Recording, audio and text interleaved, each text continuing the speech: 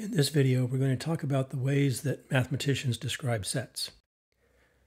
Generically, we refer to this type of notation as set builder notation, but there really are two different main types of this. And understanding that there are two different types often will make it easier to not conflate the two or get them confused. The first type, called property description, is something that we've seen before.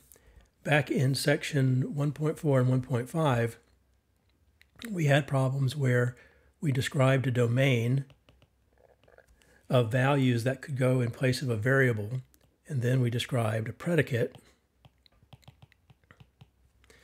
as a statement with that same variable in it, and the idea was that we could put values from the domain in place of the variable and then decide whether or not the predicate was true, whether that proves a true statement or not.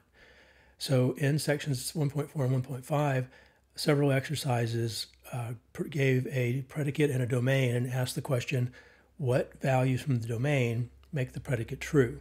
That's exactly what this type of description of a set is doing.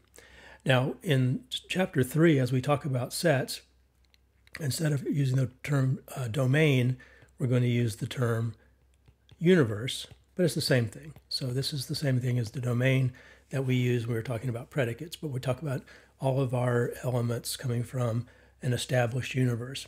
So when we have a problem where we're describing a set using property notation, we can think of this in two steps. First of all, think about the values in the universe. So in this case, the universe is the set of natural numbers, which is the set of numbers 0, 1, 2, 3, 4, 5, 6, 7, 8, 9, and so on. So this is the set of natural numbers. And these are the possible values for the variable n.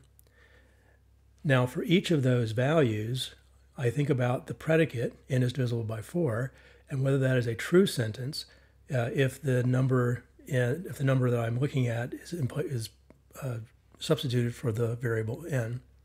So in this case, I can go across and just ask myself, is 0 divisible by 4? It is. And I can ask myself, is 1 divisible by 4? It is not. 2 is not divisible by 4. 3 is not divisible by 4. But 4 is divisible by 4. And I can just continue that way, considering every single value and circling the ones that make the predicate true. So notice that that means that the set that I produce in that case will be just the set of elements that were circled. And notice that that is a set that uses elements from the universe. So the elements in the universe are the objects that I can choose from, and then the predicate is telling me which ones I should pick.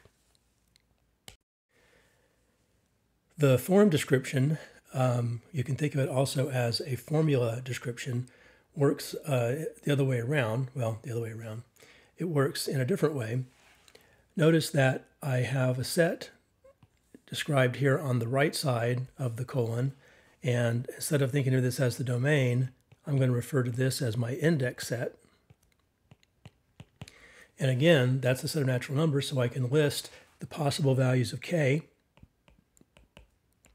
as 0, 1, 2, 3, and so on, because those are the natural numbers.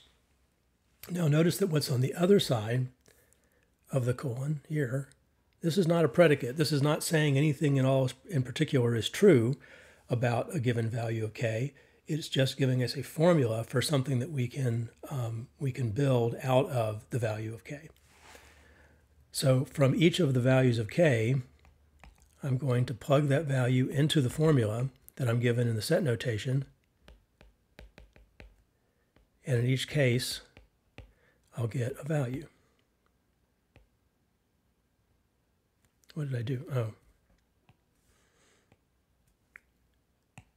Looking ahead. So for each value of k, so I'm not testing the original values of k to decide which ones to keep. Instead, I'm actually generating set values. So these are the set values. Notice that these values are the numbers 0, then a half, then 2/3, then 3/4. Notice that these are not in the original index set. The index is just the values of a variable, and then we apply a formula to those values to get the values of to get the members of our set. So there's not necessarily any connection between what the index set is and what kinds of things you're going to get out of the formula. When we work with this notation, we get the common mathematical sets of numbers. So the natural numbers, the set of integers, which is all positive and negative whole numbers. The rational numbers and the real numbers are denoted as you see here. You'll notice in some exercises that we kind of mark these up when we don't really mean all of the numbers. So for example, if we write R plus, we just mean the positive reals. That's pretty intuitive, and that will happen plenty of time where we are only interested in the positive numbers. Similarly, we can put a superscript greater than or equal to 0 if we mean that we don't want to include any negative values in a set. So with that notation, the natural numbers would be the same thing as writing z with a superscript of greater than or equal to 0, but the natural numbers come up so often that it's in our best interest just to use a simple letter for that. Here are a couple of practice problems using the property form. And so notice I have a universal set given, then a colon, and then a predicate that describes which of the values in the universe I should keep. So as we did before, I write down my possible values of n,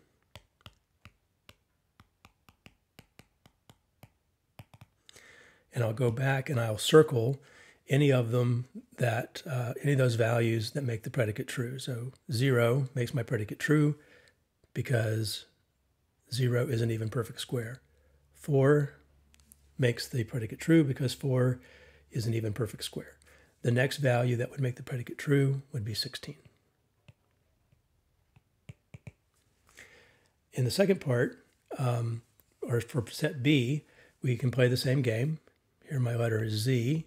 Notice that this is coming from the set of integers, and so I'll have negative numbers and positive numbers. The one thing we want to be careful of here is that my predicate is saying something about z minus 1 being divisible by 3. So I have to be careful that I'm doing the calculation that's being asked here. So when I use z equals negative 3, for example, if z is negative 3, then the statement is negative 3 minus 1 is divisible by 3. Negative 3 minus 1 is negative 4. So if z is negative 3, the statement says negative 4 is divisible by 3, which is false. So I would not keep this guy. On the other hand, if z is negative 2, then the statement negative 2 minus 1 is divisible by 3 is the same as saying negative 3 is divisible by 3. And that is true. So I would keep negative 2 in my set.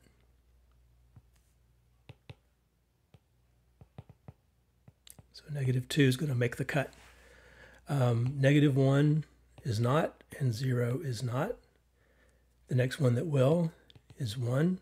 If z equals 1, then 1 minus 1 is divisible by 3. 0 is divisible by 3 is a true statement. So the next value that goes into my list is the number 1. And if you keep going forward, you'll find that 4 is the next one, and there's a nice pattern to the numbers that are being included.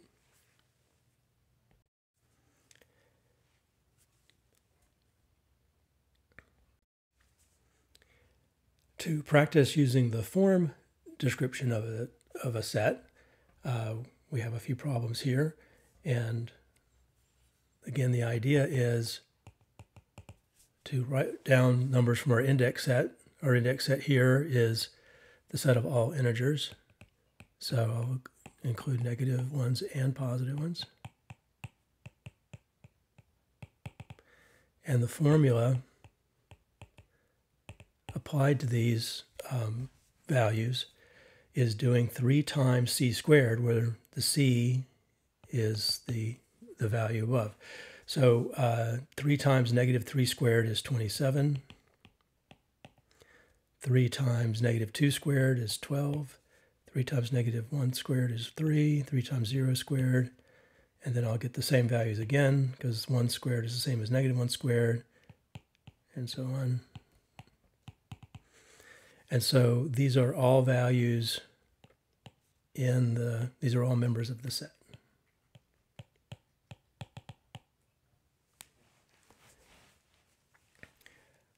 Set D is just to remind us that the common sets that we wrote down, the N, Z, Q, and R, those aren't the only things that the index sets can be. Any well-defined set could be used. So in this case, our index set is the set of primes. So P has to be a prime number, which means P could be 2 or 3 or 5 or 7 or 11, and so on, the set of all primes. And then the formula is going to generate values of my set.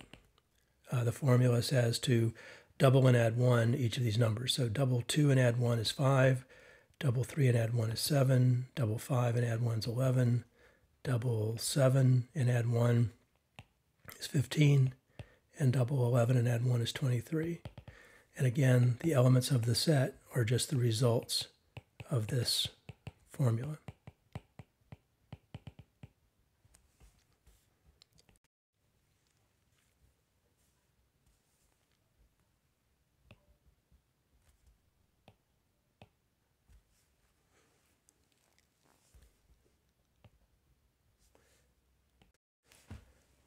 The final example here is just increasing the complexity a little bit so that either the universal set could be a complicated set, or the index set could be complicated, or the formula could be complicated.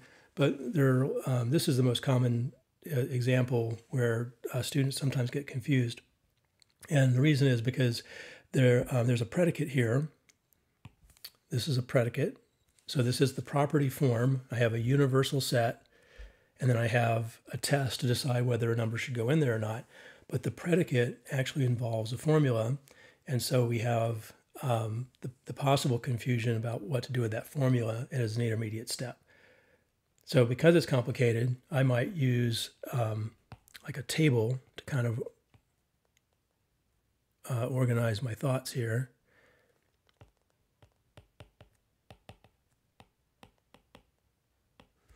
So that I can be methodical about it. The universe is a set of natural numbers, and so A could be 0 or 1 or 2 or 3 or 4, so on. The predicate says A squared plus 1 is prime, and so I want to make sure I write that down using my value of A. So when A is 0, that statement is 0 squared plus 1 is prime.